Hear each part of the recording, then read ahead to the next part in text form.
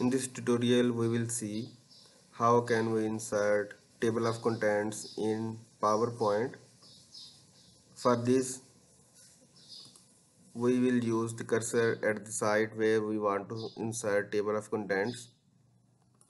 Go to insert and use Zoom Summary option.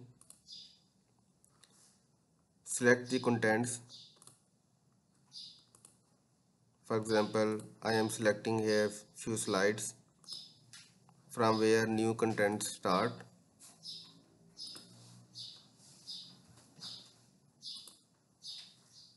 Insert.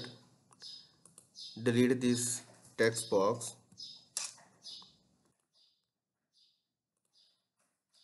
To enhance the table of contents on the slide, we can realign it, resize it and realign it. For proper realigning, we can use align option here, center and middle. To further enhance visual of this table of contents, we can use format background option. For example, here we use a dark background. Now this is more important, prominent.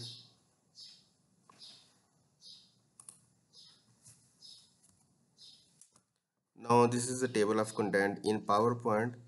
We can select any contents to start with.